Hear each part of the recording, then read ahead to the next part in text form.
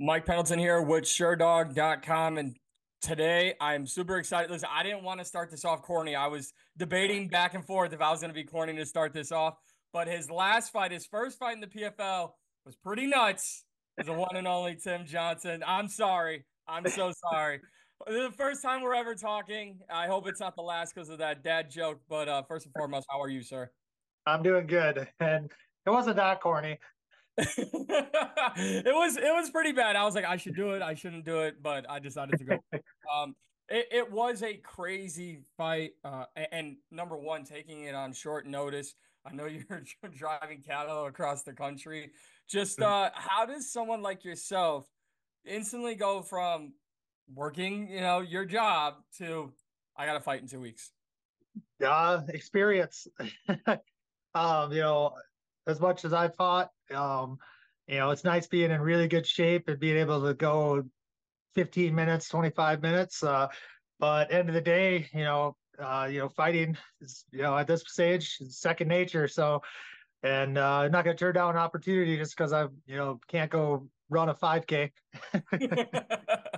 Well, that's what the heavyweight division is best for, right? You could just jump right in when you're called upon.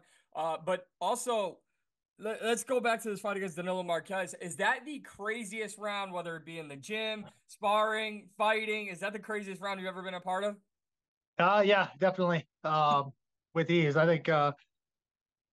Yeah, there's not even a close second.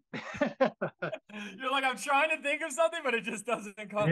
No. No, maybe the last time I fought in Nashville, my against Rose Holt. That one was kind of crazy, and then fight IQ was stupid, so I lost that one because of it. But yeah, no, this that doesn't hold a candle to this one. What's going? Obviously, low blows suck.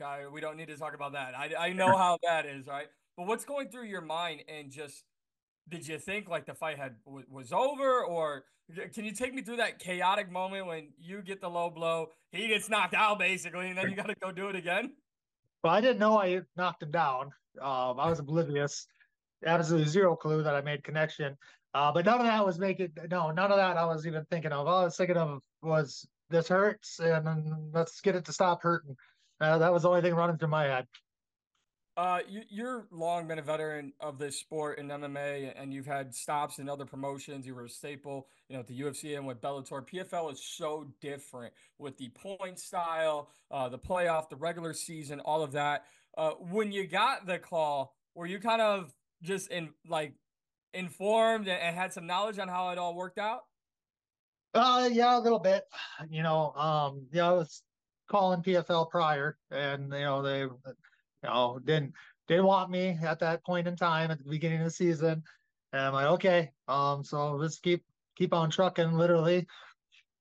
And it was like 2 weeks before, and I was called to be a fill-in fighter, so just make weight, show up, make weight, no big deal. I'm like, yeah, I could do that. And then I just got done about 9 or 10 days before the fight. I just ran a load of hogs from Kansas up to Minnesota and was unloading them, and then got a call from my agent that said I'm no longer a fill-in, I'm actually fighting. So I'm like, okay, all right, I suppose I should probably go to the gym once or twice here and see if I still remember how to throw a punch. So yeah, so it turned around pretty fast. I would say so. I would say so. The good thing is you're not practicing on your job, right? You're not throwing hands with the livestock and being like, Well, a little bit. Some of the 800-900 pound steers and heifers get pretty mean. Actually, I got a big old bruise on my hip right now from one that tried to run me down. Uh, but yeah, so they keep you edgy. I've had to jump out of the trailer a couple times. It keeps you on your toes. that is fantastic. See, I have so much respect for all fighters, but someone like yourself, just down to earth. I live in Missouri, so hearing you are Okay. just in Kansas, so it's like So, I don't understand because I could never do the job that you do, either of them. That's why I do this. But no, it's just it shows a different light of like who fighters are, right? Instead of just being yeah. like I put on gloves and walk inside a cage and punch somebody else. I love the human element of being outside of the cage as someone who is a veteran in this sport, do you like the idea of what PFL is? The regular season, and in 1 year, you could become a champion. Hell, in 2 weeks, you could be two fights away from $1 million and a world title. Yeah, no, absolutely. And I've said this in the previous interviews too. I'm like, I think they should almost go back to how they first started out the first year, or I think even their 2 year, where you had to fight twice in one night. I think that's awesome. That's true tournament style. You got to be a little more smart about it. You can't, you want to fight that first fight, you have to finish fast because you don't want 30 minutes of abuse. So, Yeah. and I think honestly, I'm kind of made for that kind of tournament style. I'm good at taking a beating and just keep on going. Well, you'll take on Denis Goltsov August 2nd in Nashville, Tennessee. He's the number one seed. It's so weird here because people, especially myself, I'm trying to inform everyone what, PFL, point system, seeds, all that, how it all works. It's the first time here in the States where in combat sports, having a seed matters. I just Yep. tell everybody all the time, I'm like, are you a football fan? Okay, would you want your favorite team to be the third seed or the one seed? It's the Yeah. same kind of principle, right? But in fighting, it's so much different. So you throw that all out. You've got a veteran in Denis Goltsov who's almost been there. You're a veteran in yourself. You're both trying to get to that $1 million in that world title. What do you make of this matchup against Goltsov? I'm just gonna beat a dead horse here because I've said the same thing in every interview. Dennis to me is a B plus, A minus in every aspect of the fight game. He's not overwhelmingly great. He's not an A plus at one thing. Like he's just really good at clinching, at striking, at kicks, at grappling. There's not one spot of his game where he's got a weak spot. He's great at all of them. So that brings up a few problems on my end. But he's a great competitor. He's good. He's a good person. I look forward to sharing the cage with him. Well, I don't want to ask all the same questions that every interview is asking You you. So haven't. You haven't. Don't worry. good. Have you had that moment? And I know it's one fight at a time, and I'm not trying to get too far ahead, but have you had that moment with yourself where you're like, all right, man, like two more wins, and I got $1 million in a world title.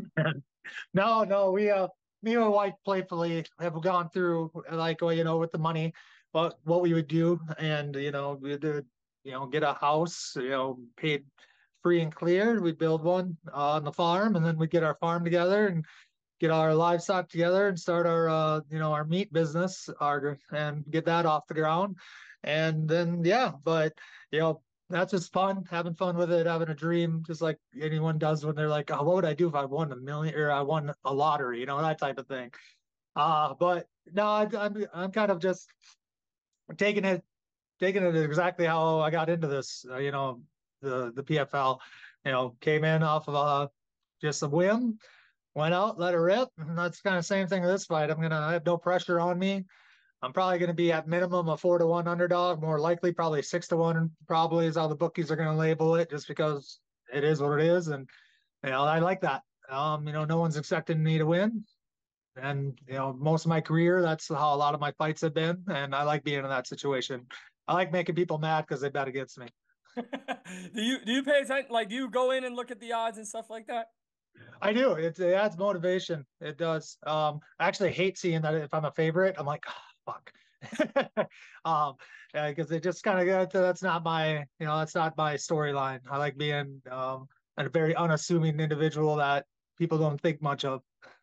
So then to follow that up, I gotta ask, do you when you upset the masses, do you go in and look and keep your like DMs open on Instagram and go, all right, how many people did I piss off? How many parlays did I ruin? I'll get tagged in some things about it's screw you today, look at blah blah blah. Yeah, so um, but I think I'm known, and people who bet, probably people that probably don't bet for me or against me because they never know what they don't know what Tim Johnson's going to show up, which is through my MMA career. That's a fair assessment.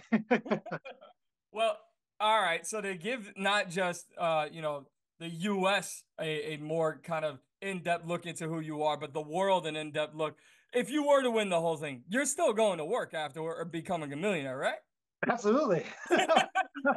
Yes. That's like then I'll probably buy my own semi. No, and, Yeah, and, I, and I think that's amazing, and that's a true testament to who you are just as a person, like not getting defined by, just the one win or the $1 million check. Because number one, not that I think you're going to start buying Bentleys and five houses, but you might. But no, just being smart with the money, you still got to go and Yeah. you know and work. So I truly commend you on that. You talked a lot about just the journey of your career. How would you sum it all up? Uh, Surprising. Like surprising and disappointing all at the same time. Just like life, you got lots of ups, lots of downs, and it's not important to get yourself too high when you're on the highs, and make sure you don't get too down when you're on the downs. Well, would you have a regular full-time job? I'm assuming a very happy life outside of fighting. What pulls you into it? What continues to pull? Is it just a love for fighting, a love for punching people? What is it? I think it's just I've been doing it so dang long now. I don't know what else to do. I like staying busy. I like having, because I'm also in the military. So I'm doing that, once a month, a couple times a year, and a couple weeks a year, and just working and fighting, and then what people forget, it's called prize fighting. It's supposed to be money on top of your income. Otherwise you're just fighting to make. Otherwise you're just fighting to break even essentially on the year. No, it's supposed to be prize fighting. I'm supposed to have all my bills taken care of with a regular job, and then all the money I bring in from fighting goes elsewhere. Absolutely. I do want to say, first and foremost, I should have started off instead of that corny joke. In all seriousness, thank you for your service. I have the utmost respect for those who serve our country, and a lot going on in the world. We're not going to get political, but I just want to ask you, as someone who has done both, serving and being a prize fighter, do you feel like we should continue to have sports as our mind as sports are a break from politics and let's not always drag it in? It's 2024. It's going to get dragged in. But Yeah. would you like to see just sport and like state separate? Yeah, if you look at my Instagram page, there's not one political post on there. And with that said, I am an extremely political person. I'll probably be running for some sort of office here in the next 5, 6 years. I'll probably start off with the county sheriff because they have more power than governors. But anyways, uh, yeah, I'm a very political person, but I don't put it out on my Instagram. I don't post about it. It's not the place. I mean, I know I got people from both sides of the aisle that don't want to see. They want to see my life, want to see me training, want to do all that kinds of stuff. They don't. Um, in certain aspects, I probably wouldn't morally cross a line on some stuff, but overall, I try to keep it pretty business only. Yeah, and that's smart. And I do want to ask because I wasn't expecting to hear that news, but and without getting too deep into it, but what led you to that decision? Is it just your time in the military and then wanting to serve, just where you're from or where you're at? What led to Um, well, being in the military, I have to be extremely careful what I say publicly. That can come back and bite you career wise. So, yeah, there's that aspect, and just in general, yeah, unless I can do a one-on-one conversation, sit down with someone, I'm not going to be commenting on social media that much. I'm not going to get into a freaking social media fight with someone I disagree with because it does nothing. You're not going to change Right. anyone's Yeah. mind.